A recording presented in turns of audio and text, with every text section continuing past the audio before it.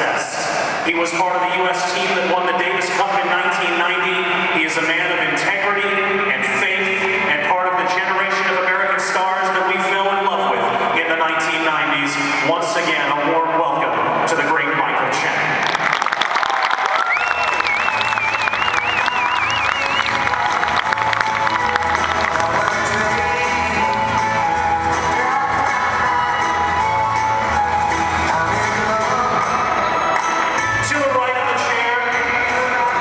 His apprenticeship took